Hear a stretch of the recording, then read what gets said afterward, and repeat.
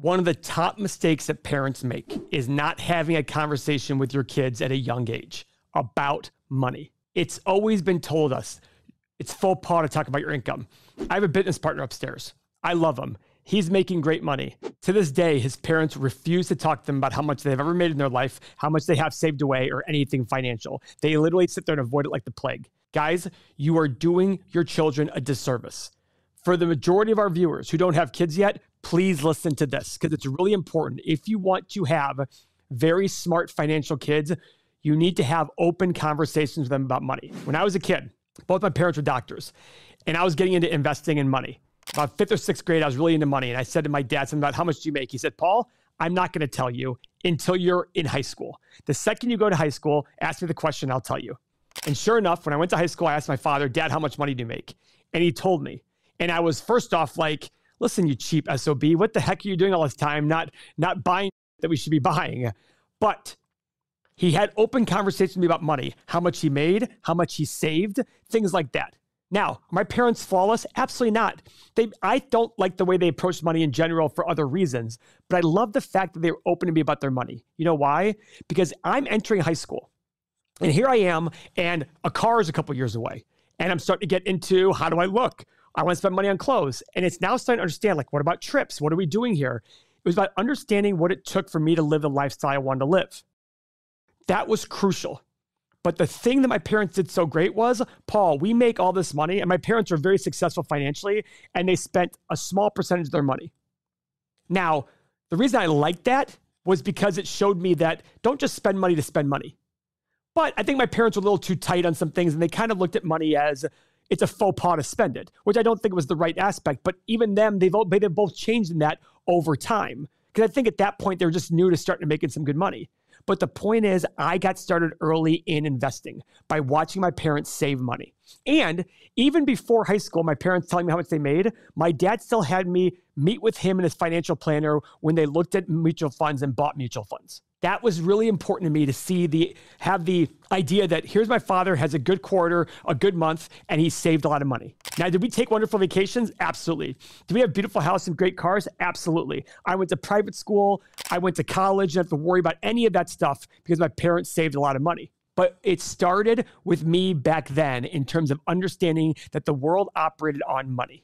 And the world operated on how much do you bring in and how much do you send out. But so many parents, and it's funny, I'll have kids ask me questions and their parents will say, don't ask me that question. I'll say, no, ask the question.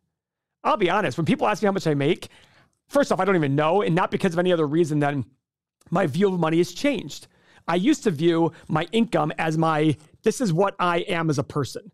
And now I look at it as money serves a purpose for me to give me freedom. So as long as I know I can get that freedom with my income, I just want to make sure it's going up. And how do I make sure it's going up? All of my investments, are they better today? Are they better this year than they were last year? If the answer is yes, great. Now, you might sit there and say, well, that's a terrible way to look at things. It's not. Because I felt for myself that if I focused too much on how much money I was making, it put my focus in the wrong area, as opposed to how much freedom do I have. And if I focus too much on how much money I'm making, I might spend more than I want to. I might do something I don't want to do in order to make money that I don't necessarily want to make it in the process I want to make it. So for you, as a potential parent, either now or in the future, please do yourself a favor of learning how to talk to your kids about money. One of the most important things you need to figure out for yourself is, what does money mean to you? And remember, your kids will be different. Your kids might not look at money the same way, and that's okay. But making sure your kids save and are responsible with money, that's what matters. If you love baseball cards and you like to buy baseball cards, more power to you. If your kid likes watches like I do, just let them like watches. It's about being responsible when you make those acquisitions.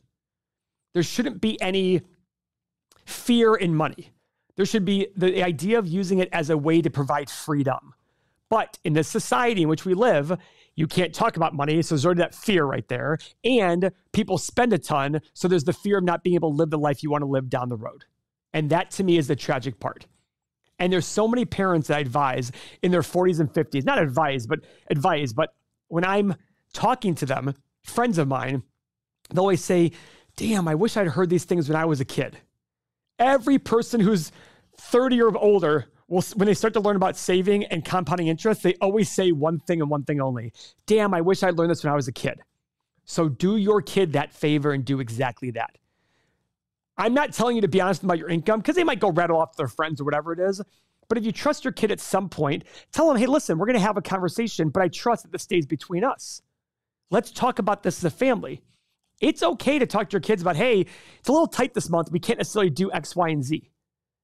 I think that's okay to say that. I think it's okay to have a conversation with your kid about, hey, things are a little tight. We might have lost our job or we got cut back in hours or something like that. But if you show your kids you're saving every single month, you're instilling in them the habits that will make them very wealthy. And that's what matters. Start their 529 plans.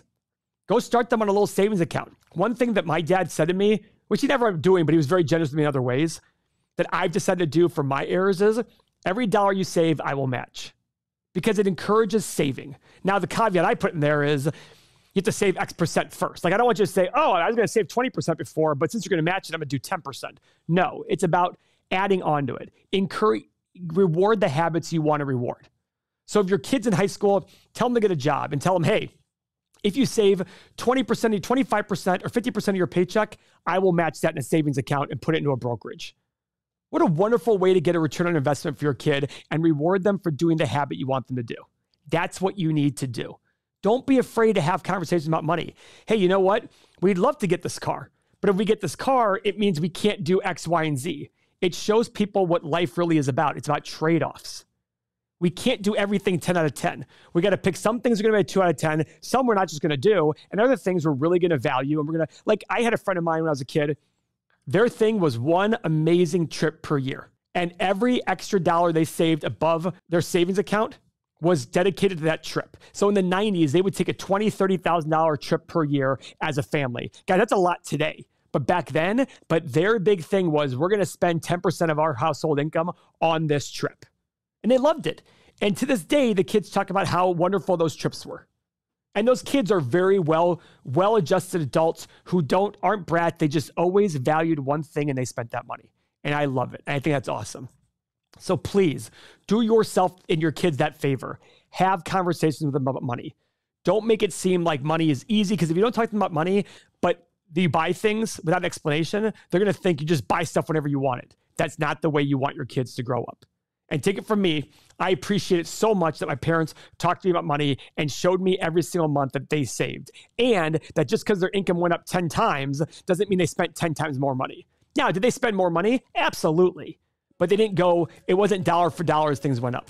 If you're new to this channel, I'm Paul. I'm a value investor. My goal is to use our 8-pillar process in our software to find investments where price and value are disconnected. When they're disconnected because of some sort of public perception and not a change in the business fundamentals, I like to go out and buy that.